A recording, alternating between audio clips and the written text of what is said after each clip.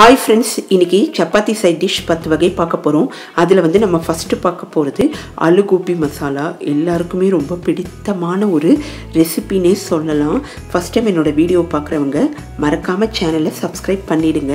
சப்பாத்திக்கு ஒரு best combo இந்த ஆலு கோபி மசாலா. எப்படி பண்றதுன்னு பார்க்கலாம். இதுக்கு தேவையான பொருட்கள் ஒரு காலிஃப்ளவர் எடுத்துர்க்கேன். இதுல பூவெல்லாம் சின்ன சின்னதா நான் பிரிச்சு வச்சிருக்கேன். இப்போ நம்ம ஒரு மிக்ஸி ஜார்ல அரை வெங்காயம் எடுத்துக்கலாம். ஒரு மசாலா ஒன்று ப்ரிப்பேர் பண்ண போகிறோம். அதுக்கு பூண்டு வந்து ஒரு 10 பல், இஞ்சி வந்து ஒரு அரை இன்ச் எடுத்துக்கலாம். அரை டேபிள் ஸ்பூன் சீரகம், அரை டேபிள் ஸ்பூன் தனியா, இதோட 3/4 டேபிள் ஸ்பூன் கரம் மசாலா பொடி. இது வீட்டிலேயே தயார் பண்ண கரம் மசாலா பொடி. அரை டேபிள் ஸ்பூன் சிவப்பு மிளகாய் தூள். காரத்துக்கு ஏற்ற மாதிரி நான் சேர்த்துருக்கேன். இதோட 4 முந்திரியும் சேர்த்து கொஞ்சமாக தண்ணீர் தெளித்து அரைச்சிடலாம். இந்த மசாலாவை தனியாக எடுத்து வச்சிடலாம். இப்போ ஒரு கடாயில் தண்ணீர் விட்டுக்கலாம். மஞ்சள் தூள், கொஞ்சமாக உப்பு சேர்த்து நம்ம காலிஃப்ளவரை இதில் போட்டு நல்லா 2-3 நிமிஷம் கொதிக்க விடலாம். இந்த மாதிரி கொதிக்க விடும்போது அதில் கண்ணுக்கு தெரியாத புழுவெல்லாம் இருக்கும், எல்லாமே அழிஞ்சிடும். அதனால் இப்போ 2-3 நிமிஷம் இதை நல்லா கொதிக்க விட்டுட்டு நம்ம இதை வடித்தட்டியில் எடுத்து வச்சிடலாம். இப்போ நம்ம வடித்தட்டியில் இந்த காலிஃப்ளவரை போட்டு வச்சுருக்கோம். இதன் மேலே பச்சை தண்ணியில் 2-3 தடவை நல்லா அலசி கழுவிடலாம். இதை தனியாக எடுத்து வச்சிடலாம். இப்போ நம்ம கட் பண்ணிய உருளைக்கிழங்கை தண்ணீரில் சேர்த்து வச்சுருக்கோம். நான் இங்கே ஒரு 3 பொட்டேட்டோவை எடுத்திருக்கேன். அதை கட் பண்ணி தண்ணீரில் சேர்த்துருக்கேன். ஒரு குக்கர் எடுத்துக்கலாம். இதில் தேவையான அளவு எண்ணெய் விட்டுக்கலாம். சோம்பு 1/4 டீஸ்பூன் சேர்த்துக்கலாம். பட்டை கொஞ்சம் சேர்த்துக்கலாம். 3 பெரிய வெங்காயத்தை கட் பண்ணி வச்சுருக்கேன், அதையும் இங்கே சேர்த்துக்கலாம். கொஞ்சமாக உப்பு சேர்த்து நல்லா வதக்கிடலாம். இப்போ நான் வெங்காயத்துக்கு மட்டும்தான் உப்பு சேர்த்துருக்கேன். கொஞ்சமாக உப்பு சேர்த்து வதக்கும்போது சீக்கிரமாகவே வதங்கிடும். அடுப்பை சிம்மில் வச்சுக்கலாம். இப்போ நல்லா வதக்க ஆரம்பிச்சிடலாம். வெங்காயம் நல்லா வதங்கியிருக்கு. இந்த டைமில் நம்ம விழுதாக அரைத்த ஒரு தக்காளியை இதோடு சேர்த்துக்கலாம். சேர்த்து வெங்காயம் தக்காளியை நல்லா வதக்கிடலாம். அடுப்பை சிம்மிலே வச்சுக்கலாம். மஞ்சள் தூள் சேர்த்துக்கலாம். வெங்காயம் தக்காளி நல்லா வதங்கிய பிறகு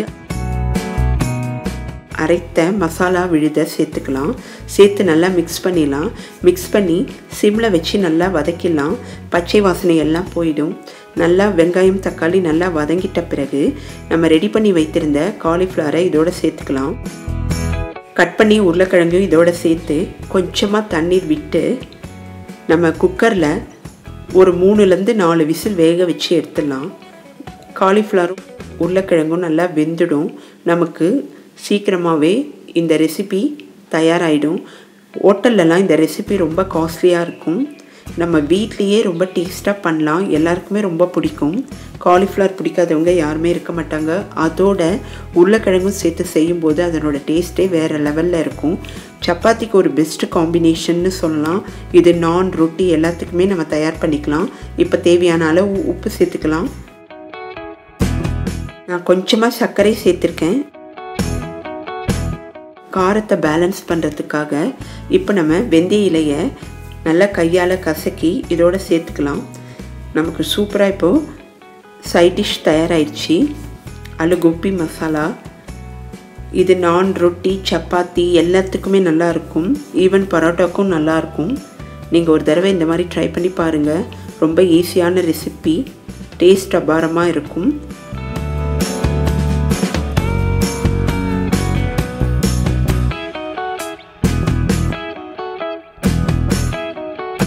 சப்பாத்தி சைட் டிஷ்ஷில் அடுத்து பார்க்க போகிறது rajma masala gravy. Protein rich நிறைஞ்ச ஒரு கிரேவின்னு சொல்லலாம். சப்பாத்திக்கு செம்மையாக இருக்கும். இதுக்கு முதல்ல நம்ம ராஜ்மாவை வேக வச்சிடலாம். வேக வைக்கும்போது பெருங்காயக்கட்டி,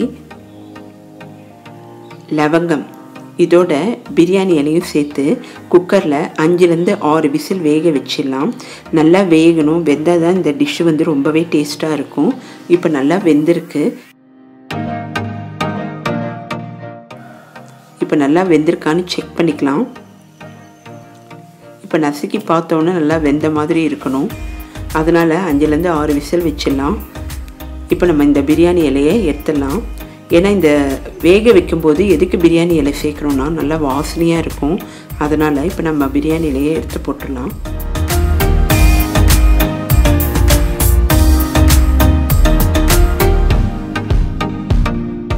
இந்த கிரேவி வந்து புலாவுக்கு நல்லாயிருக்கும், ஒயிட் ரைஸுக்கு நல்லாயிருக்கும். இப்போ ஒரு மிக்ஸி ஜார் எடுத்திருக்கேன்.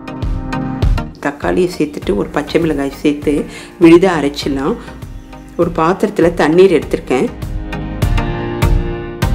இப்போ தண்ணீர் நல்லா கொதிக்க ஆரம்பிக்கும்போது இஞ்சி துண்டு ஒரு 1/4 இன்ச் சேர்த்துக்கலாம். இதோட பூண்டு பல் ஒரு 4லேருந்து 5 பூண்டு பல் சேர்த்துக்கலாம். கட் பண்ணிய 2 வெங்காயத்தை இதோட சேர்த்துக்கிறேன். காரத்திற்கு இங்கே நான் வந்து மிளகு சேர்த்துருக்கேன். ஏன்னா மிளகோட காரமே ரொம்ப நல்லாயிருக்கும். அதனால் தேவையான அளவு மிளகு சேர்த்துக்குங்க.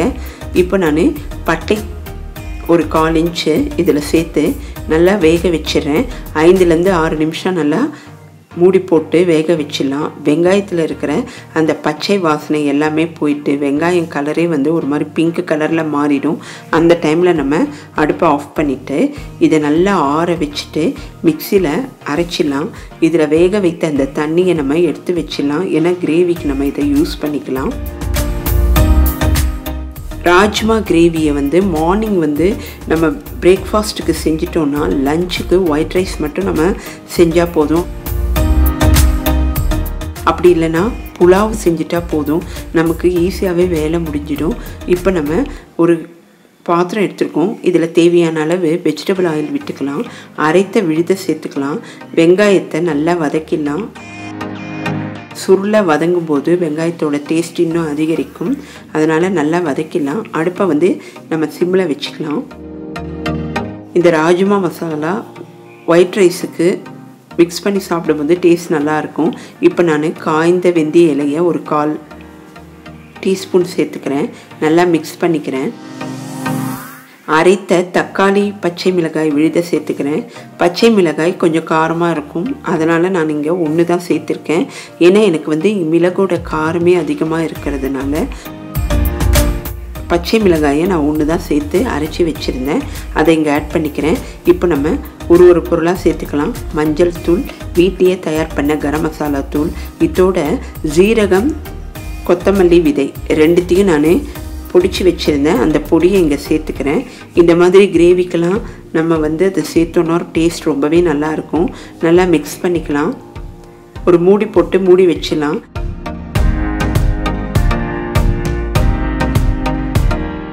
நல்லா கொதிக்க ஆரம்பிச்சிருக்கு. 5 நிமிடம் ஒரு மூடி போட்டு மூடி வச்சிட்டோம். இப்போ எல்லாமே ஒன்று சேர்ந்து நமக்கு பச்சை வாசனை எல்லாம் போயிட்டு நல்லா தக்காளி வெங்காயம் நல்லா வதங்கியிருக்கு. இந்த டைமில் நம்ம வேக வைத்த ராஜ்மாவை இதோடு சேர்த்துக்கலாம். நல்லா மிக்ஸ் பண்ணிவிட்டு நம்ம ஸ்டோர் பண்ணி வச்சிருந்த அந்த தண்ணியை விட்டுட்டு ஒரு மூடி போட்டு மூடி வச்சிடலாம். இந்த ராஜ்மாவில் மசாலா எல்லாமே இறங்கும். அதனால் ஒரு 5லேருந்து 6 நிமிஷம் மூடி போட்டு இதை வேக வச்சிடலாம். ரொம்ப ஈஸியான ரெசிபி. இது வந்து கொஞ்சம் ஸ்வீட்டாக இருக்கும். இந்த சைட் டிஷ்ஷு சாப்பிடும்போது ரொம்பவே நல்லாயிருக்கும். நீங்கள் ஒரு தடவை இந்த ரெசிபியை நீங்கள் ட்ரை பண்ணி பாருங்கள். பிகினர்ஸ்க்கு எல்லாமே இந்த ரெசிபி ரொம்ப யூஸ்ஃபுல்லாக இருக்கும். 10 நிமிஷத்தில் இது வேலை முடிஞ்சிடும். இப்போ நல்லா எல்லாம் ஒன்று சேர்ந்து கொதிக்க ஆரம்பிச்சிருக்கு. இந்த டைமில் நம்ம அடுப்பை சிம்மில் வச்சுட்டு தேவையான அளவு உப்பு சேர்த்துக்கலாம். உப்பு வந்து கொஞ்சம் பார்த்து சேர்த்துக்கலாம்.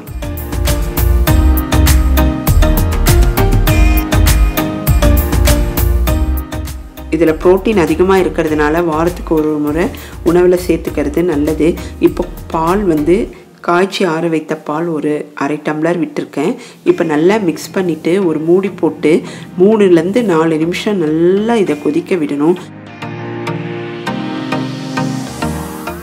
அப்போ தான் வந்து இந்த டிஷ்ஷுக்கு ஒரு ரிச்னஸ் கிடைக்கும். ஏன்னா நம்ம வந்து க்ரீம் எதுவுமே சேர்க்கல. இந்த பாலோடு சேர்த்து கொதிக்க ஆரம்பிக்கும்போது ஒரு க்ரீமினஸ் கிடைக்கும்.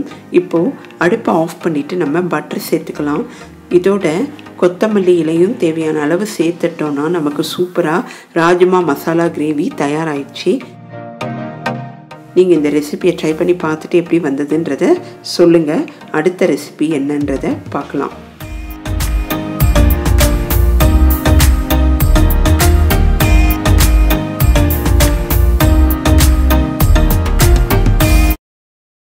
கடாய் வெஜிடபிள் பார்க்க போகிறோம். ரெஸ்டாரண்ட் டேஸ்ட்டில் எப்படி வீட்லேயே செய்யறதுன்றதை பார்க்கலாம். ஒரு பவுலில் சுடுதண்ணி எடுத்துக்கலாம். இதில் பாதாம் முந்திரி இது ரெண்டுத்தையும் கொஞ்சம் நேரம் ஊற வச்சு மிக்சியில் நல்லா நைஸாக அரைச்சிடலாம். இப்போ ஒரு பாத்திரம் எடுத்துக்கலாம். இதில் இந்த கடாய் வெஜிடபிளுக்கு தேவையான பொருட்களை நல்லா வதக்கிடலாம். ஜீரகம், கொத்தமல்லி, இதோட சோம்பு சேர்த்துக்கலாம். அடுப்பை சிம்மில் வச்சுக்கலாம். வாசனைக்கு ஏலக்காய் சேர்த்துக்கலாம்.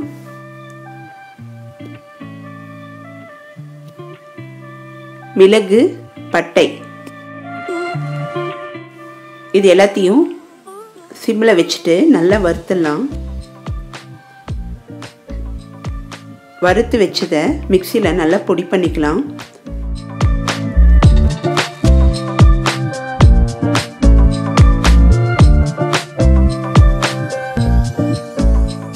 இப்போது இதே பாத்திரத்தில் எண்ணெய் விட்டுக்கலாம்.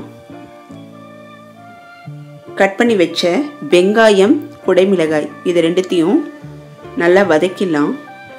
இந்த டிஷ்ஷுக்கு நம்ம கடைசியாக இதை சேர்க்க போகிறோம். டேஸ்ட் ரொம்ப நல்லாயிருக்கும். இந்த கடாய் வெஜிடபிள் சப்பாத்திக்கு ஒரு பெஸ்ட்டான சைட் டிஷ்ஷு. கடையிலலாம் இது ரொம்ப காஸ்ட்லியாக இருக்கும். நம்ம வீட்லேயே சூப்பரான சுவையில் செஞ்சிடலாம். இப்போது இந்த பாத்திரத்தில் தண்ணி விட்டுக்கலாம்.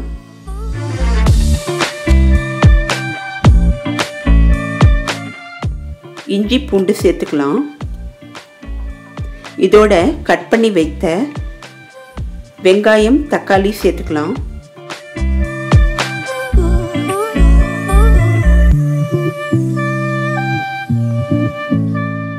இப்போது வாசனைக்காக பட்டை, மிளகு, ஏலம் சேர்த்துக்கலாம். ஒரு மூடி போட்டு இதை ஒரு 2லேருந்து 3 நிமிஷம் ஹையில் வச்சு நல்லா கொதிக்க விடலாம். நல்லா வெந்திருக்கு. இப்போது வெங்காயம், தக்காளி இதை தனியாக எடுத்து வச்சு மிக்சியில் நல்லா நைஸாக அரைச்சி வச்சிடலாம்.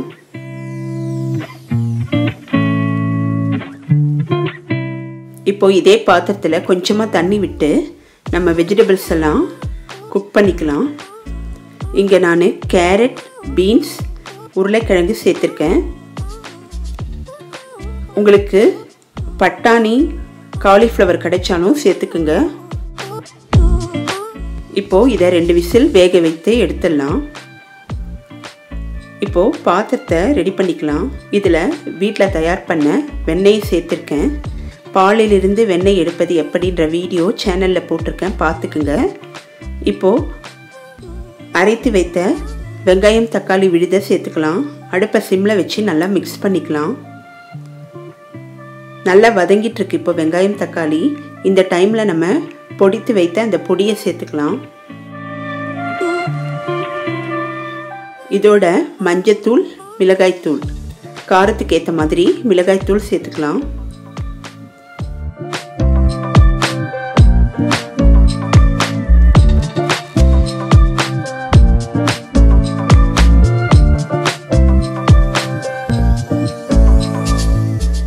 கடாய் வெஜிடபிள் சப்பாத்தி, பூரி, பராத்தா எல்லாத்துக்கும் ரொம்ப நல்லா இருக்கும்.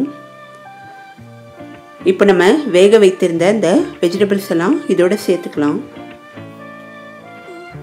நல்லா மிக்ஸ் பண்ணிக்கலாம். இந்த மசாலாலாம் வெஜிடபிளில் நல்லா இறங்கணும். இப்போ நம்ம கட் பண்ணி வச்சுருந்த பன்னீர் துண்டுகளை சேர்த்துக்கலாம். அடுப்பை சிம்லேயே வச்சுக்குங்க. இப்போ தேவையான அளவு உப்பு சேர்த்துக்கலாம்.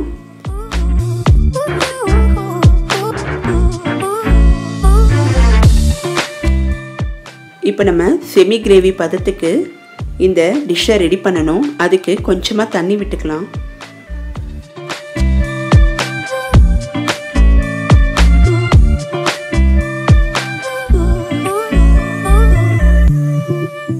மசாலாலாம் வெஜிடபிள்ஸில் நல்லா இறங்கி இருக்கும். இப்போ நம்ம அரைத்து வைத்திருந்த பாதாம் முந்திரி பேஸ்ட்டை இதோடு சேர்த்துக்கலாம். நமக்கு சுவையான டிஷ்ஷு தயாராகிடுச்சு. கடாய் வெஜிடபிள்.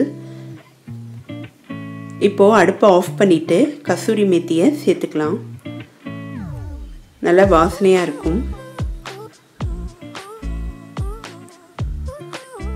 சப்பாத்திக்கு ரொம்ப நல்லா இருக்கும் இந்த கடாய் வெஜிடபிள். நீங்கள் ட்ரை பண்ணி பாருங்கள். உங்கள் கமெண்ட்ஸை சொல்லுங்கள். ஷாஹி பன்னீருக்கு ஒரு கடாயில் தண்ணீர் விட்டுக்கலாம். இதோட ஏலம், பட்டை, லவங்கம் சேர்த்துக்கலாம். இதோட இஞ்சி பூண்டு சேர்த்துக்கலாம். கட் பண்ணிய வெங்காயத்தை சேர்த்துக்கலாம். அத்துடன் முந்திரியும் கொஞ்சம் சேர்த்துக்கலாம். ரெஸ்டாரண்ட் ஸ்டைலில் இந்த ஷாஹி பன்னீர் பண்ணியிருக்கோம். டேஸ்ட் ரொம்ப நல்லாயிருக்கும். ரெஸ்டாரண்ட்லலாம் இதனோட விலை ரொம்ப ஹையாக இருக்கும். ஆனால் நம்ம வீட்லேயே இருக்கிற பொருட்களை வைத்து நம்ம செஞ்சுருக்கோம். டேஸ்ட் ரொம்ப நல்லாயிருக்கும்.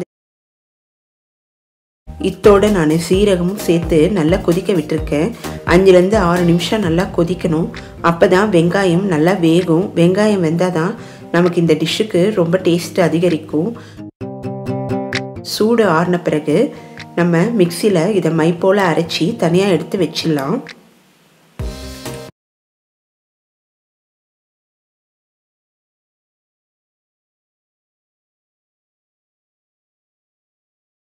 இப்போ கடாயில் எண்ணெய் வைத்து அரைத்த விழுதியும் சேர்த்துக்கலாம். உங்களுக்கு இந்த இடத்துல நெய் இல்லைன்னா வெண்ணெய் வேணும்னா நீங்கள் சேர்த்துக்குங்க. நல்லா வதங்கணும். அடுப்பை சிம்லேயே வச்சுக்கலாம்.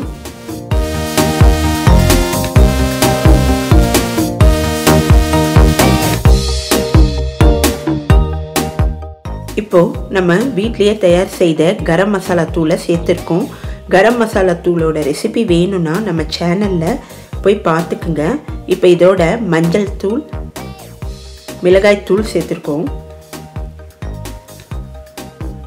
நல்லா மிக்ஸ் பண்ணிக்கலாம்.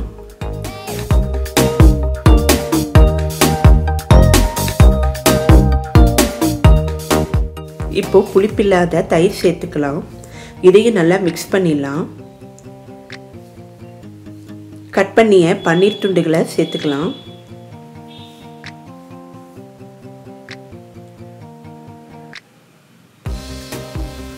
இந்த ஷாஹி பன்னீர் புலாவுக்கு, சப்பாத்திக்கு, பூரி இதுக்கெல்லாம் ரொம்ப நல்ல ஒரு சைட் டிஷ்ஷு.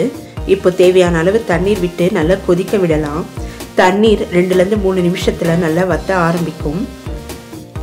இந்த டைமில் நம்ம தேவையான அளவு உப்பு சேர்த்துக்கலாம். காய்ந்த வெந்தய இலையை சேர்த்துக்கலாம். காய்ந்த வெந்தய இலை இல்லைன்னா நீங்கள் கொத்தமல்லி சேர்த்துக்குங்க.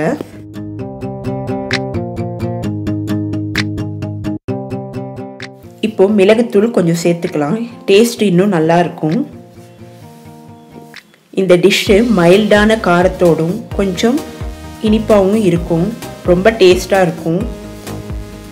இப்போ நம்ம க்ரீமுக்கு பதிலாக வீட்லேயே இருக்கிற பாலை சேர்த்துக்கிறோம். டேஸ்ட்டில் எந்த மாற்றமும் இருக்காது. அப்படியே ஹோட்டலில் சாப்பிட்ற மாதிரியே நமக்கு இந்த டிஷ்ஷு நமக்கு சுவையை கொடுக்கும். இப்போ நல்லா மிக்ஸ் பண்ணிவிட்டு 2லேருந்து 3 நிமிஷம் கொதிக்க விட்டு நம்ம அடுப்பை ஆஃப் பண்ணிடலாம். நமக்கு சுவையான ஷாஹி பன்னீர் தயாராகிடுச்சு. கோபி மஞ்சூரியன் பார்க்க போகிறோம். இந்த கோபி மஞ்சூரியன் சப்பாத்தி, பூரி, பராத்தா, புலாவ் எல்லாத்துக்குமே ரொம்ப நல்லா இருக்கும்.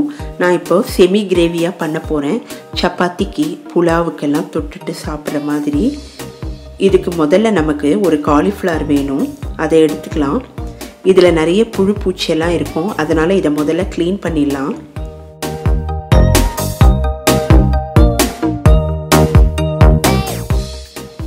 இதில் இருக்கிற இலையெல்லாம் எடுத்துடலாம் ஒன்று ஒன்றா.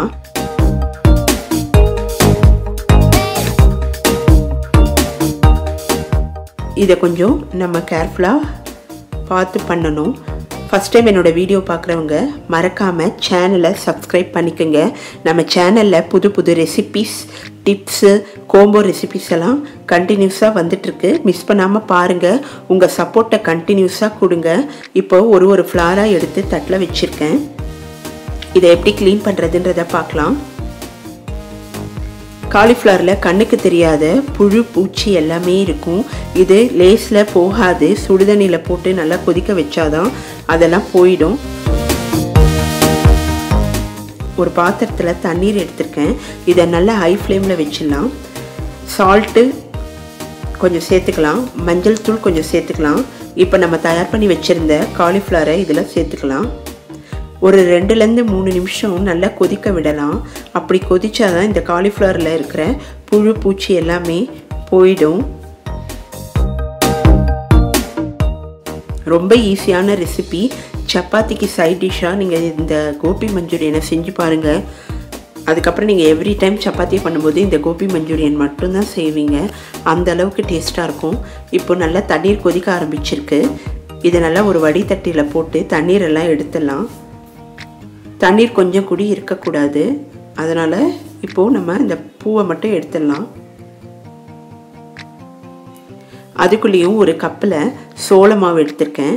இந்த சோள மாவை நல்லா தண்ணீர் விட்டு கரைச்சிடலாம். நம்ம இதை கிரேவி பதத்துக்கு இந்த கோபி மஞ்சூரியன் பண்ண போகிறோம்.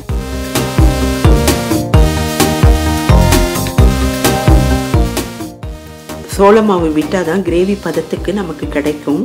இப்போ நம்ம தயார் பண்ணி வச்சுருந்த காலிஃப்ளவரை ஒரு பவுலில் போட்டிருக்கேன். இப்போ காஷ்மீரி சில்லி கொஞ்சம் சேர்த்துக்கிறேன். இதோட ரெட் சில்லி பவுடர் கொஞ்சம் சேர்த்துக்கிறேன். உப்பு தேவையான அளவு சேர்த்துக்கிறேன். இந்த இடத்துல உங்களுக்கு இஞ்சி பூண்டு வேணும்னா நீங்கள் சேர்த்துக்குங்க. இப்போ நல்லா மிக்ஸ் பண்ணிடலாம். இப்போ இதோட சோள மாவு, மைதா மாவு சேர்த்துக்கலாம். அதிகமாக சேர்க்க வேண்டாம். அதிகமாக சேர்த்தா கோபி 65 மாதிரி ஆகிடும். அதனால் கொஞ்சம் பட்டும் படாமலும் சேர்க்கணும். அதாவது நமக்கு காலிஃப்ளவர் மட்டும்தான் தெரியணும். சும்மா பைண்டிங்க்கு மட்டும்தான் நான் சேர்த்துருக்கேன்.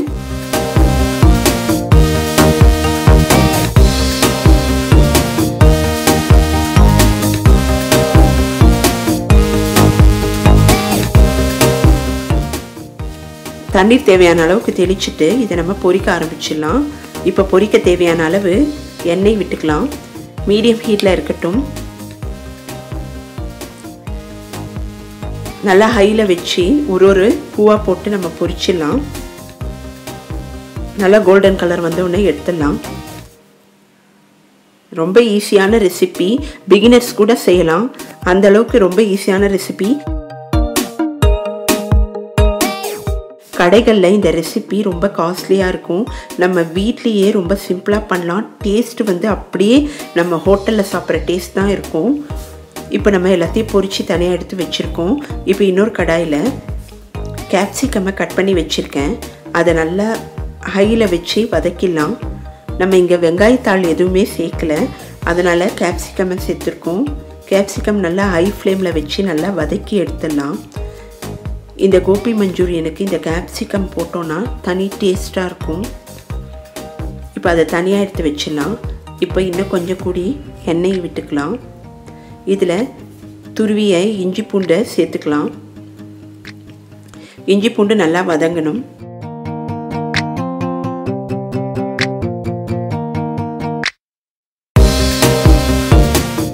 இப்போ நான் பச்சை மிளகாயை 2ஆக கீறி சேர்த்துக்கிறேன் ஒரு மணத்துக்காக. இப்போ நம்ம கட் பண்ணிய வெங்காயத்தை சேர்த்துக்கலாம். இந்த இடத்துல நான் வெங்காயத்தாள் சேர்க்கலை, ஸ்ப்ரிங் ஆனியன். அதுக்கு பதிலாக நார்மல் வெங்காயம் தான் சேர்த்துருக்கேன். டேஸ்ட்டில் எந்தவித மாற்றமும் இருக்காது. அப்படியே நம்ம ஹோட்டலில் சாப்பிட்ற மஞ்சூரியன் டேஸ்ட்டே கிடைக்கும். நீங்கள் இதை கண்டிப்பாக ட்ரை பண்ணி பார்த்துட்டு உங்கள் கமெண்ட்ஸை எனக்கு சொல்லுங்கள். நம்ம சேனலில் ஏற்கனவே பேபிகார்ன் மஞ்சூரியன் போட்டிருக்கேன். அதையும் பார்த்துக்குங்க. இப்போ நல்லா வெங்காயம் வதங்கின்னு இருக்கு. இந்த டைமில் நம்ம பொரித்து வைத்த அந்த பூவை சேர்த்துடலாம். நல்லா மிக்ஸ் பண்ணிடலாம். அடுப்பை வந்து ஹைலியே வச்சுக்கணும். இப்போ நான் சோயா சாஸ் விட்டுறேன். உங்களுக்கு எந்த அளவுக்கு வேணுமோ அந்த அளவுக்கு இந்த சோயா சாஸ் விட்டுங்க. நம்ம வீட்லயே தயார் பண்ண தக்காளி சாஸை இங்கே நான் விடுறேன். இது ஹாட் அண்ட் ஸ்வீட் தக்காளி சாஸு. நம்ம சேனலில் தக்காளி சாஸ் ரெசிபி போட்டிருக்கேன், அதையும் நீங்கள் பார்த்துக்குங்க. இந்த சாஸில் நிறைய உப்பு காரம் இருக்கும், அதனால் நான் இந்த கிரேவிக்கு கொஞ்சமாக தான் உப்பு சேர்த்துருக்கேன். காரமும் அதே மாதிரி தான் கொஞ்சமாக சேர்த்துருக்கேன். இப்போ நம்ம கேப்சிகமை போட்டு நல்லா மிக்ஸ் பண்ணிடலாம்.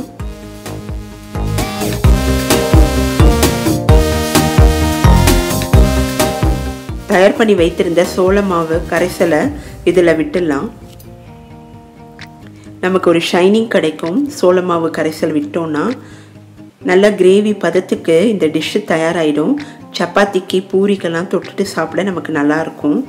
புலாவுக்கும் நீங்கள் செஞ்சு சாப்பிட்லாம், ரொம்ப நல்லாயிருக்கும். இப்போ ஹை ஃப்ளேம்லேயே இருக்கட்டும். இப்போ அடுப்பை ஆஃப் பண்ணிவிட்டு தூள் பண்ணிய மிளகை சேர்த்து நல்லா வதக்கிடலாம்.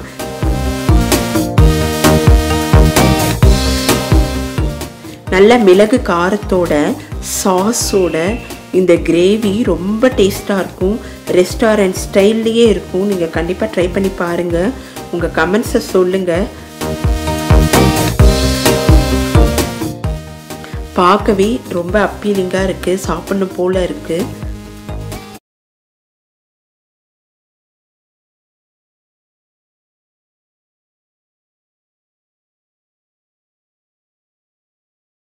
இந்த பன்னீர் சைட் டிஷ் எப்படி பண்ணுறதுன்றதை நம்ம பார்க்கலாம். நல்ல க்ரீமியான பன்னீர் சைட் டிஷ். அதுக்கு முன்னாடி லிவ் வித் ஃபுட் சேனலை சப்ஸ்கிரைப் பண்ண நினைக்கிறவங்க ரெட் கலர் தொட்டிங்கன்னா சப்ஸ்கிரைப் ஆகிடும். பக்கத்தில் இருக்கிற பெல் பட்டனை தொட்டிங்கன்னா ஆல்னு ஆப்ஷன் வரும், அதையும் கிளிக் பண்ணி வச்சுக்கிட்டிங்கன்னா நான் போடுற வீடியோ அப்டேட்ஸ் உங்களுக்கு கிடைக்கும். இப்போ நான் ஒரு பாத்திரம் எடுத்திருக்கேன். இதில் கொஞ்சமாக தண்ணீர் சேர்த்துருக்கேன். பாதாம், மிளகு,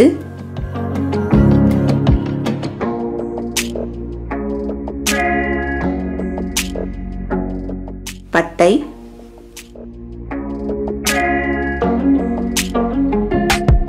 ஏலக்காய், லவங்கம், இத்தோட கட் பண்ணிய வெங்காயம், கட் பண்ணிய தக்காளி,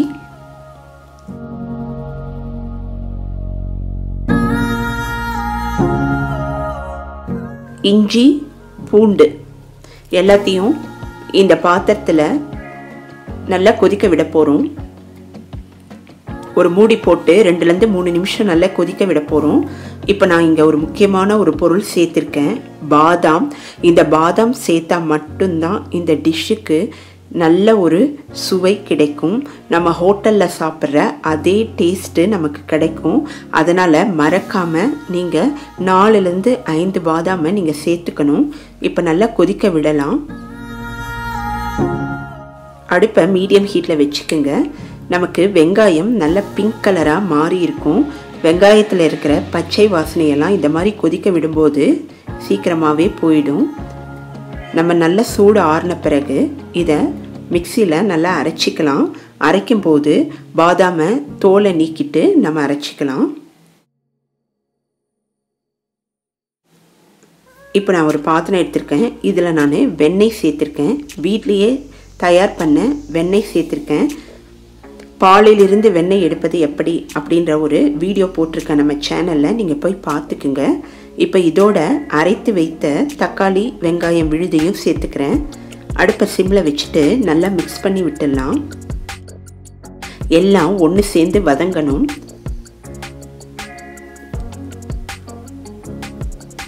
இப்போ நம்ம ஒரு பொருளாக சேர்த்துக்கலாம். மஞ்சள் தூள், வீட்லேயே தயார் பண்ண கரம் மசாலா தூள், காரத்துக்கு தேவையான மிளகாய் தூள் எல்லாத்தையும் சேர்த்துக்கலாம். இந்த பன்னீர் சைட் டிஷ் பூரி, சப்பாத்தி, புல்கா, நான், ரொட்டி எல்லாத்துக்குமே ஒரு பெஸ்ட்டு சைட் டிஷ்ஷாக இருக்கும். வழக்கமாக நம்ம செய்கிற குருமா, தக்காளி வெங்காயத்துக்கு பதிலாக 10 நிமிஷத்தில் இந்த சைட் டிஷ்ஷை செஞ்சிடலாம். நீங்கள் செஞ்சு பாருங்கள். அதுக்கப்புறம் நீங்கள் வந்து ஹோட்டலுக்கு போய் உங்களுக்கு இந்த மாதிரி சைட் டிஷ் சாப்பிட்ணுன்னே தோணாது. ஏன்னா நீங்கள் வீட்லேயே ஈஸியான முறையில் செஞ்சிடலாம். எல்லாருக்கும் ரொம்பவே பிடிக்கும். ஹோட்டல் சுவையில் நமக்கு அப்படியே கிடைக்கும். இப்போ இந்த இடத்துல நான் மீடியமாக புளிப்பு இருக்கிற தயிரை விட்டுக்கிறேன். நம்ம ஏற்கனவே புளிப்புக்கு தக்காளி சேர்த்துருக்கோம். அதனால் மீடியமாக புளிப்பு இருந்தால் போதும். தயிர் அதையும் சேர்த்துக்கலாம். இப்போ நல்லா மிக்ஸ் பண்ணிடலாம். இந்த சைட் டிஷ் கிரேவி பதத்துக்கு வரணும். அதனால் நம்ம வேக வைத்த அந்த தண்ணீரை கொஞ்சமாக விட்டுடலாம். விட்டு நல்லா மிக்ஸ் பண்ணிக்கலாம்.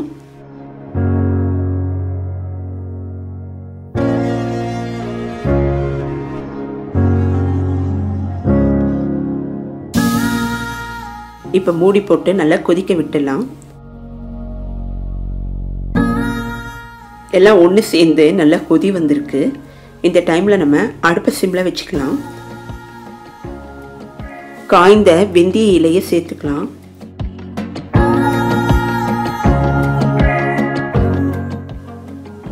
தேவையான அளவு உப்பு சேர்த்துக்கலாம்.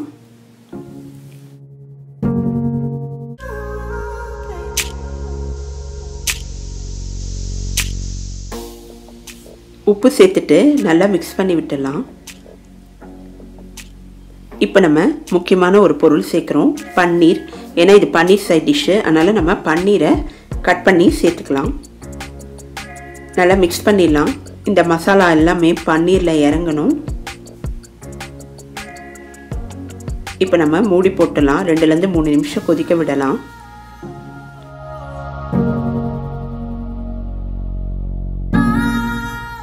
இப்போ நமக்கு க்ரீமியாக இருக்குது. இது மேலும் க்ரீமியாக ஆக்கிறதுக்கு நம்ம வீட்லேயே காய்ச்சி ஆற வைத்த பால் கொஞ்சமாக சேர்த்துக்கலாம். கடைகள்லாம் நமக்கு க்ரீம் சேர்ப்பாங்க. ஆனால் நம்ம வீட்லேயே இந்த மாதிரி பால் சேர்த்தோன்னா இந்த டிஷ்ஷு இன்னும் டேஸ்ட்டாக இருக்கும். பெரிய வித்தியாசம் இருக்காது. இப்போ நான் கொஞ்சமாக சர்க்கரை சேர்த்துக்கிறேன். அப்போ இன்னும் இந்த டேஸ்ட்டு என்ஹான்ஸ் பண்ணும். இப்போ நம்ம அடுப்பை ஆஃப் பண்ணிடலாம். நமக்கு 10 நிமிடத்தில் இந்த பன்னீர் கிரேவி தயாராகிடுச்சு. இந்த பன்னீர் மக்கனி ரொம்ப நல்லா இருக்கும். நீங்கள் கண்டிப்பாக ட்ரை பண்ணி பாருங்கள். பன்னீர் குருமா பார்க்க போகிறோம். முதல்ல ஒரு கடாய் எடுத்துக்கலாம். இதில் நம்ம தக்காளி வெங்காயம் இது ரெண்டுத்தையும் கொஞ்சமாக தண்ணி விட்டு வேக வச்சிடலாம்.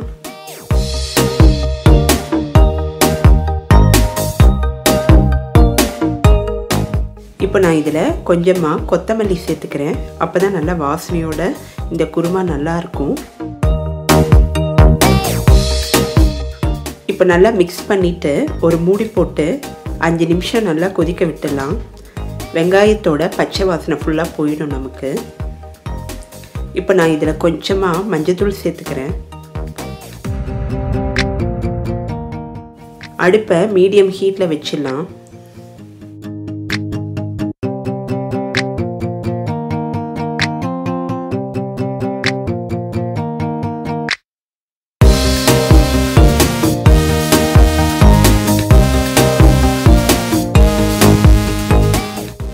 இப்போ நம்ம தண்ணியெல்லாம் இருத்திட்டு இந்த வெஜிடபிள்ஸை மட்டும் நல்லா மிக்சியில் அரைச்சிடலாம்.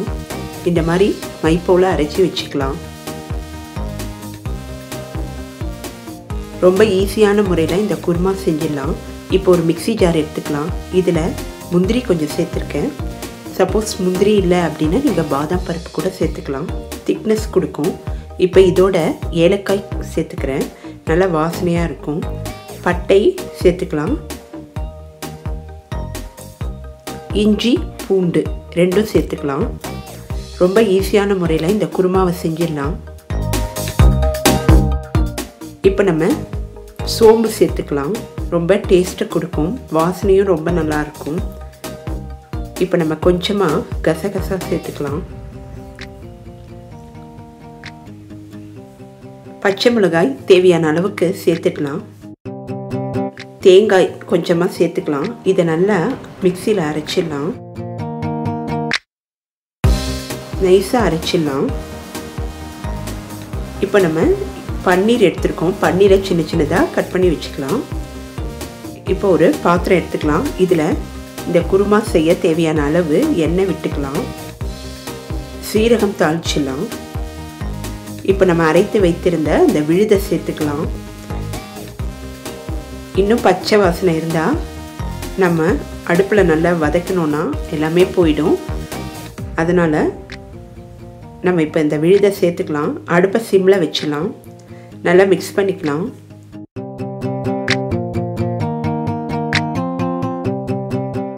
இந்த குருமாக்கு தேவையான அளவு உப்பு சேர்த்துக்கலாம்.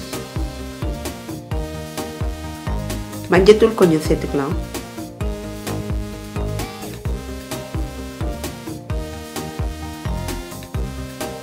வீட்டிலேயே தயார் செய்த கரம் மசாலா பொடி சேர்த்துக்கலாம். கரம் மசாலா பொடி நம்ம சேனலில் போட்டிருக்கேன், பார்த்துக்குங்க. இப்போ நல்லா கொதிக்க ஆரம்பிச்சிருக்கு. ஒரு மூடி போட்டுடலாம். இப்போ நல்லா வதங்கியிருக்கு. இந்த டைமில் நம்ம கொஞ்சமாக தண்ணீர் விட்டுக்கலாம்.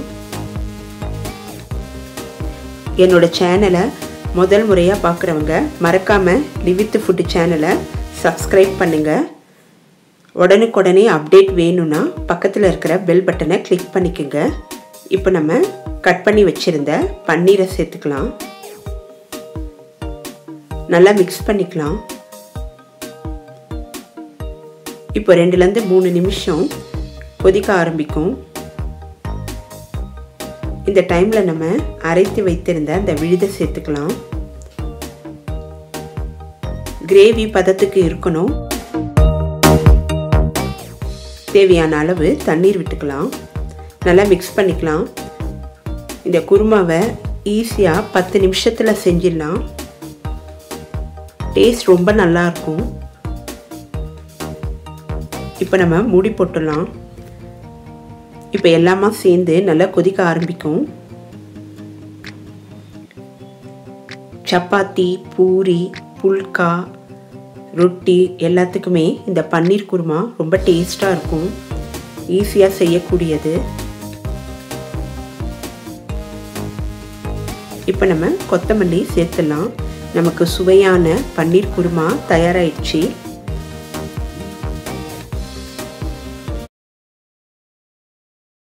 ஃபஸ்ட்டு இதுக்கு பேபி பொட்டேட்டோ சேர்த்துருக்கேன். சின்ன சின்னதாக இருக்கும். இதை நல்லா கழுவிடுறேன். கழுவிட்டு தோலெல்லாம் நீக்கிடுறேன். சப்போஸ் உங்களுக்கு தோல் நீக்க முடியல அப்படின்னா நீங்கள் அப்படியே வேக வைத்து கூட நீங்கள் எடுத்துக்கலாம். இப்போது தோல் நீக்கிய உருளைக்கிழங்க ஒரு குக்கரில் சேர்த்துக்கிறேன். இதுக்கு கொஞ்சமாக நான் உப்பு சேர்த்துக்கிறேன். ஏன்னா சாப்பிடும்போது நல்லா உப்போட உருளைக்கிழங்கு டேஸ்ட்டாக இருக்கும். அதனால் கொஞ்சமாக உப்பு சேர்த்துக்கலாம். நம்ம செய்கிற மசாலா எல்லாம் உருளைக்கிழங்குல இறங்கணும். அதனால் ஃபோர்க்கில் இந்த மாதிரி ஹோல் போட்டுக்கிறேன். இந்த மாதிரி ஹோல் போட்டு இது குக்கரில் 4 விசில் வேகிற அளவுக்கு வேக வைத்து எடுத்துடலாம். இன்னொரு கடாயில் எண்ணெய் விட்டுக்கலாம். இப்போ இதோட மஞ்சள் தூள், மிளகாய் தூள் சேர்த்துக்கலாம். நான்ஸ்டிக் பேன் அப்படி இல்லைனா இரும்பு கடாய் எடுத்துக்கலாம். நம்ம வேக வைத்த உருளைக்கிழங்கை இதில் சேர்த்துக்கலாம். சிம்மில் வச்சு நல்லா ரோஸ்ட் பண்ணிக்கலாம். உருளைக்கிழங்கு நல்லா ரோஸ்ட் ஆகணும். ஃபஸ்ட் டைம் என்னோடய வீடியோ பார்க்குறவங்க மறக்காமல் லிவ் வித் ஃபுட் சேனலை சப்ஸ்கிரைப் பண்ணுங்கள்.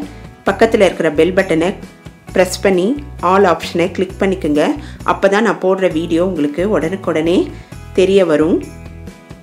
இப்போ நல்லா ரோஸ்டடாக ஆயிட்டுருக்கு. சிம்மில் வச்சுக்கலாம். நல்லா வதங்கிட்டுருக்கு உருளைக்கிழங்கு.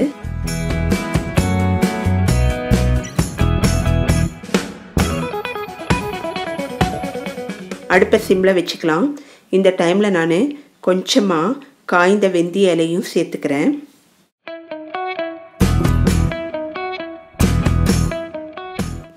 நல்ல வாசனையோடு நல்லா இருக்கும். இதை இன்னொரு அடுப்பில் நம்ம மாற்றி வச்சிடலாம். சிம்மில் வச்சு நல்லா ரோஸ்ட் பண்ணிக்கலாம். இன்னொரு பாத்திரம் எடுத்துக்கலாம். இதில் நான் தண்ணீர் விட்டுக்கிறேன்.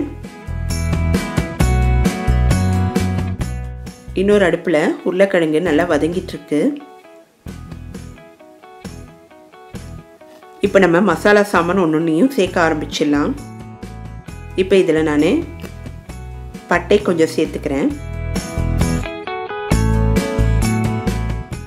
முந்திரி இந்த கிரேவிக்கு நல்ல திக்னஸையும் டேஸ்ட்டையும் கொடுக்கும். அதனால் ஒரு 3லேருந்து 4 முந்திரி பருப்பு சேர்த்துக்குங்க. காரத்திற்கு நான் இங்கே மிளகு சேர்த்துருக்கேன். மிளகு தேவையான அளவு சேர்த்துக்குங்க.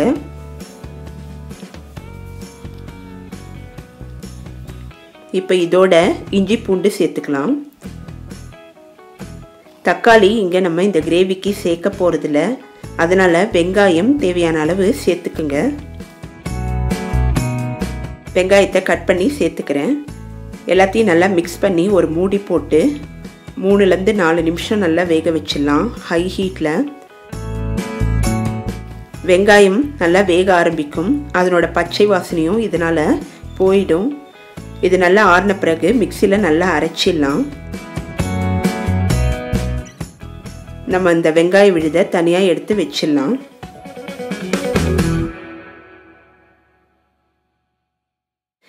இப்போது இன்னொரு பாத்திரம் எடுத்துக்கலாம். இதில் தேவையான அளவு எண்ணெய் விட்டுக்கலாம். உங்களுக்கு விருப்பம் இருந்தால் இந்த இடத்துல நெய் கொஞ்சம் விட்டுக்குங்க. இப்போ நம்ம சீரகம் சேர்த்துக்கலாம். இதோட ஒரு மசாலா சாமான் எல்லாத்தையும் சேர்த்துக்கலாம். மஞ்சள் தூள், மிளகாய் தூள், வீட்லேயே தயார் பண்ண கரம் மசாலா தூள் சேர்த்துக்கலாம். கரம் மசாலா தூள் நம்ம சேனலில் போட்டிருக்கு, பார்த்துக்குங்க.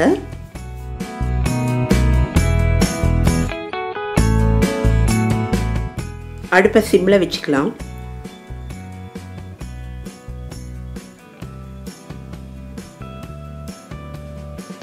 இப்போ இதோட நம்ம அரைத்து வைத்த வெங்காய விழுதியும் சேர்த்துக்கலாம்.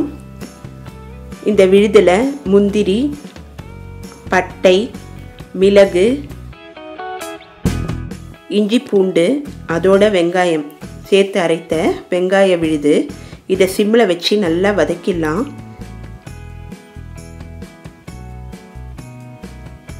இங்கே தக்காளி எதுவும் சேர்க்காததுனால நம்ம மீடியம் புளிப்பாக இருக்கிற தயிர் சேர்த்துக்கலாம்.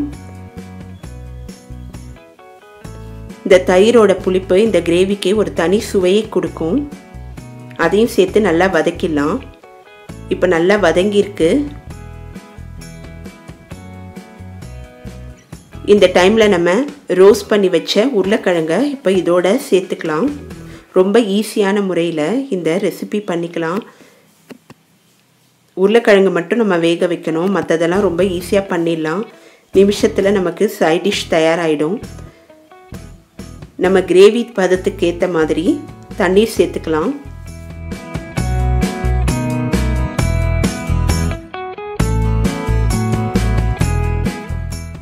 தேவையான அளவு தண்ணீர் சேர்த்துக்குங்க. இப்போ நல்லா மிக்ஸ் பண்ணிவிட்டு ஒரு மூடி போட்டு மூடி வச்சிடலாம். இப்போ நம்ம உப்பு சேர்க்கணும், அதனால் உப்பை நம்ம பார்த்து சேர்த்துக்கலாம். ஏற்கனவே உருளைக்கிழங்கு வேக வைக்கும்போது கொஞ்சமாக உப்பு சேர்த்துருக்கோம், அதனால் இந்த கிரேவிக்கு ஏற்ற மாதிரி நம்ம கொஞ்சமாக உப்பு சேர்த்து நல்லா மிக்ஸ் பண்ணி ஒரு மூடி போட்டு 2லேருந்து 3 நிமிஷம் நல்லா கொதிக்க விடலாம். எல்லாம் ஒன்று சேர்ந்து நமக்கு இந்த தம் ஆலு தயாராகிடும். நம்ம இதை இட்லி, தோசை, பூரி, சப்பாத்தி, சாதம் எல்லாத்துக்குமே தொட்டு சாப்பிட்லாம். எல்லாருக்கும் உருளைக்கிழங்கு ரொம்ப பிடிக்கும், குழந்தைங்களும் ரொம்ப விரும்பி சாப்பிடுவாங்க.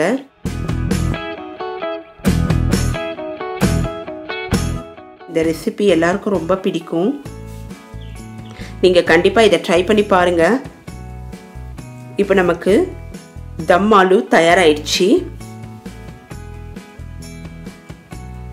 இப்போ இன்னும் டேஸ்ட்டுக்காக நான் வெண்ணெய் கொஞ்சம் சேர்த்துக்கிறேன்.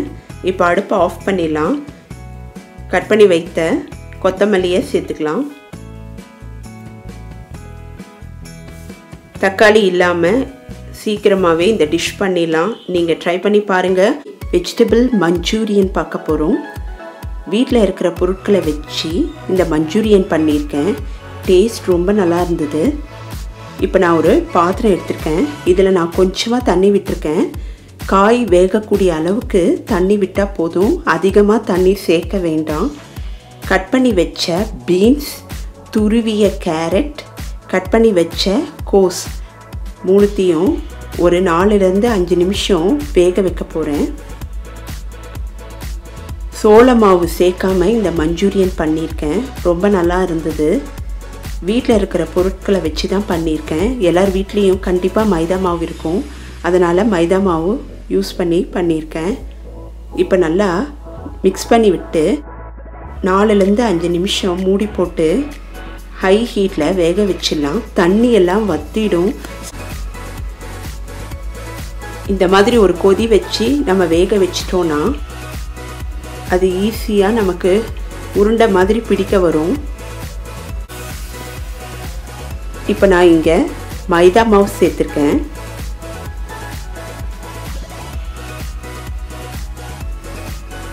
தேவையான அளவு உப்பு சேர்த்துக்கிறேன். காரத்திற்கு மிளகாய் தூள் சேர்த்துக்கிறேன்.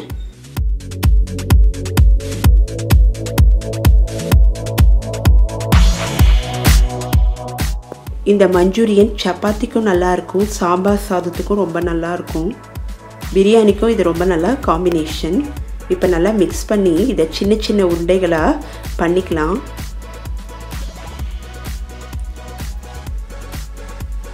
இதுக்கு நான் அதிகமாக எண்ணெயும் செலவு பண்ண போகிறதில்ல, அதனால் ஒரு பணியாரக்கல் எடுத்திருக்கேன். இதில் நான் கொஞ்சமாக எண்ணெய் விட்டுக்கிறேன். இந்த பணியாரக்கல்லில் தான் நம்ம இந்த உருண்டைகளை ஒன்று ஒன்றா போட்டு வேக வைக்க போகிறோம். மீடியம் ஹீட்டில் வச்சு நம்ம வேக வச்சிடலாம். நல்லா ரோஸ்டடாக வெந்துடும். நமக்கு எண்ணெயும் அதிகம் செலவில்லை, ஆனால் டேஸ்ட்டாகவும் இருந்தது.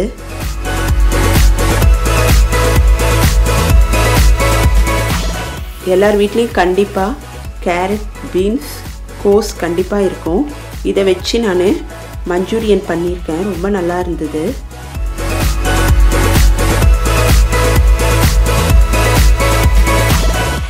சீக்கிரமாகவே நல்லா வெந்துடும். மைதா மாவு சேர்த்துருக்கோம். கொஞ்சம் கலர் பொன்னிறம் வந்தோடனே நம்ம எடுத்துடலாம்.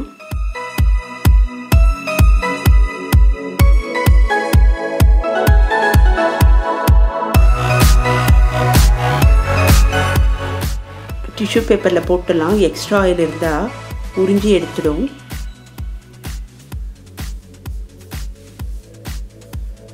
இப்போ நான் ஒரு கடாய் எடுத்திருக்கேன். இதில் நான் கொஞ்சமாக எண்ணெய் விட்டுக்கிறேன். கட் பண்ணி வச்ச குடை மிளகாய் சேர்த்துக்கிறேன். ஹை ஹீட்டில் வச்சு 2லேருந்து 3 நிமிஷம் நம்ம வதக்கி விட்டுக்கலாம். இதை தனியாக எடுத்து வச்சிடலாம். இப்போ இதே கடாயில் எண்ணெய் விட்டுக்கிறேன்.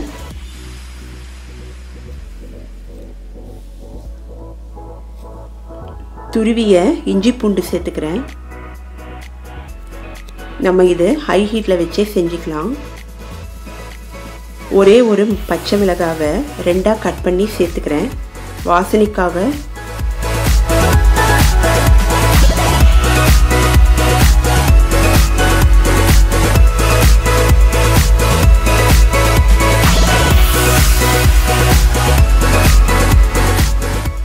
நல்லா வதக்கி விட்டுக்கலாம்.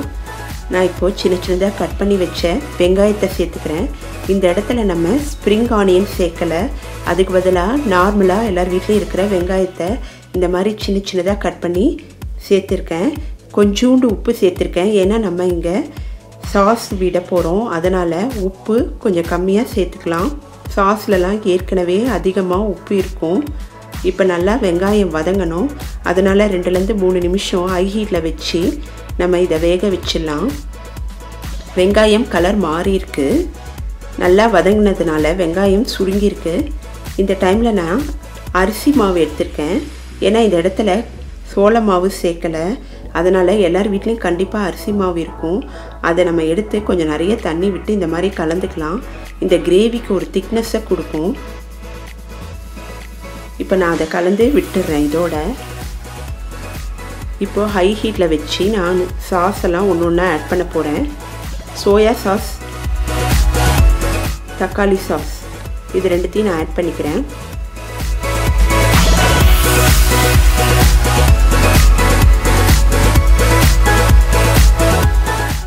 நல்லா மிக்ஸ் பண்ணி விட்டுக்கலாம்.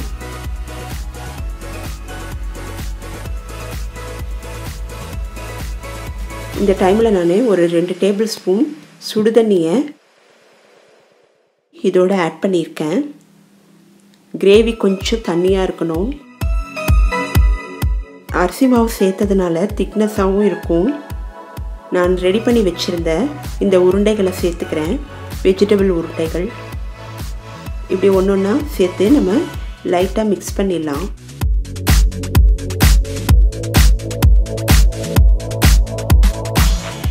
இந்த மஞ்சூரியனுக்கு சோள மாவும் தேவையில்லை, ஸ்ப்ரிங் ஆனியனும் சேர்க்கலை.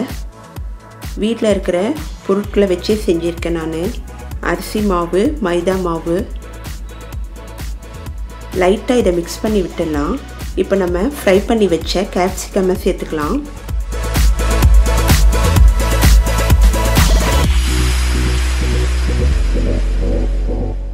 அடுப்பை ஆஃப் பண்ணிவிட்டு மிளகுத்தூள் சேர்த்துக்கலாம்.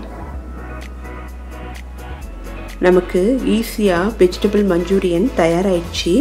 இதை வெஜிடபிள் பிரியாணி, சாம்பார் சாதம், சப்பாத்தி இதுக்கெல்லாம் ரொம்ப நல்லா இருக்கும்.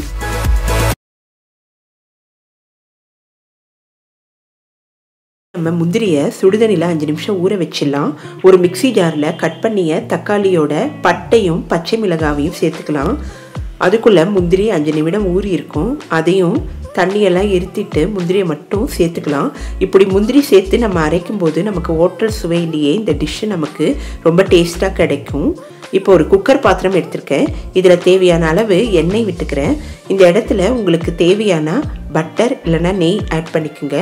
இப்போ நம்ம பிரியாணி இலை, பட்டை, லவங்கம், ஏலம் தாளிச்சிடலாம்.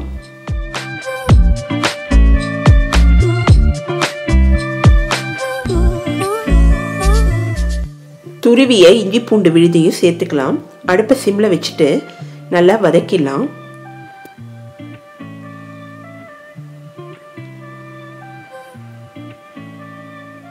கட் பண்ணிய வெங்காயத்தை சேர்த்துக்கலாம்.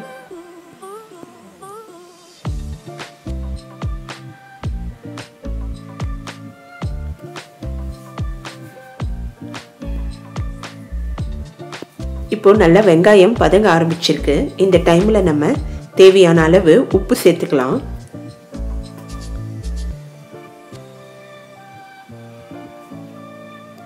உருளைக்கிழங்கு பட்டாணி மசாலா செய்ய போகிறோம்.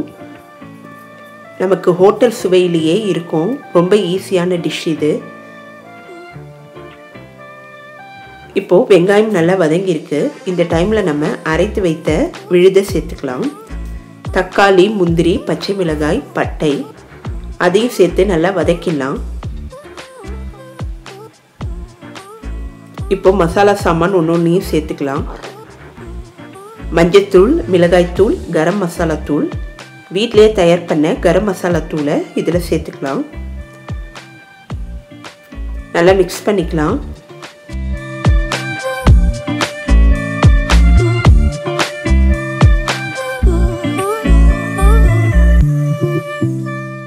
இப்போ நம்ம கட் பண்ணி வைத்த உருளைக்கிழங்கை சேர்த்துக்கலாம்.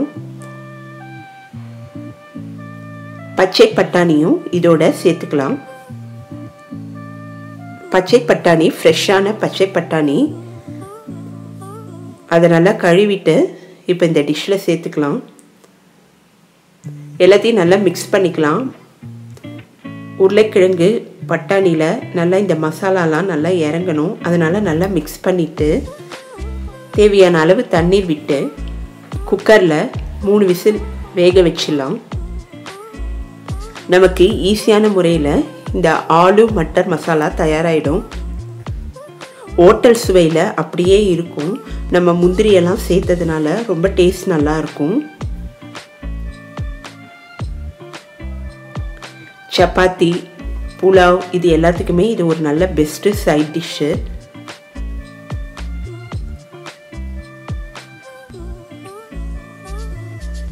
இப்போ நல்லா வெந்திருக்கு. நமக்கு சூப்பராக டிஷ்ஷு தயாராகிடுச்சு.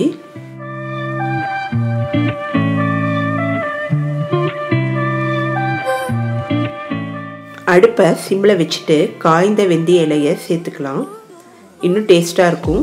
சப்போஸ் வெந்தய இலை இல்லை அப்படின்னா நீங்கள் கட் பண்ணிய கொத்தமல்லியும் சேர்த்து நீங்கள் இந்த டிஷ்ஷை தயார் பண்ணிடலாம். சுட சுட நமக்கு ஆலு மட்டர் மசாலா தயாராகிடுச்சு. இந்த வீடியோவை லைக் பண்ணுங்கள், ஷேர் பண்ணுங்கள். மறக்காமல் லிவ் வித் ஃபுட் சேனலை சப்ஸ்கிரைப் பண்ணுங்கள். நெக்ஸ்ட் வீடியோவில் மீட் பண்ணுறேன். பாய்.